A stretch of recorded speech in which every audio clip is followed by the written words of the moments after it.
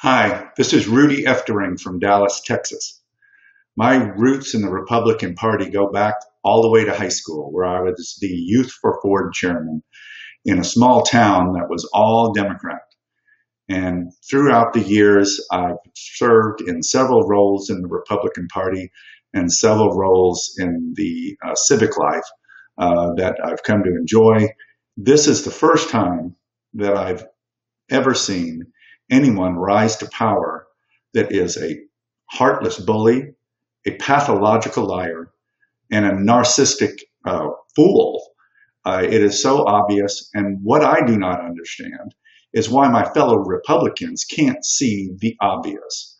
I've had plenty of disputes with my party as a gay Republican for many years. I've still engaged in the party. As a matter of fact, I was the 2016 victory chair for the Dallas County Republican Party. I was replaced when I couldn't support Donald Trump, and I'm proud of that.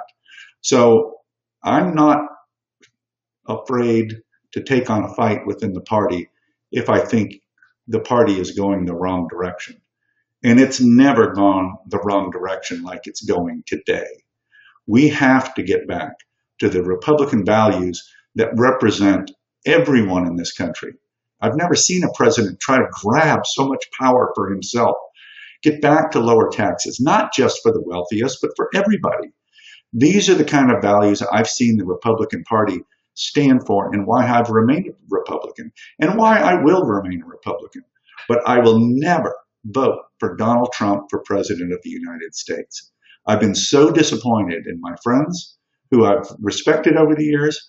I've been so disappointed in the Republican leaders that some I know personally who just won't stand up to this man. He has to go. He has to go, and I'm going to stay. I'm not ready to say who I'll vote for this November for president, and I will vote for some Republicans, but I'm not voting for Donald Trump. He has to go. Thank you.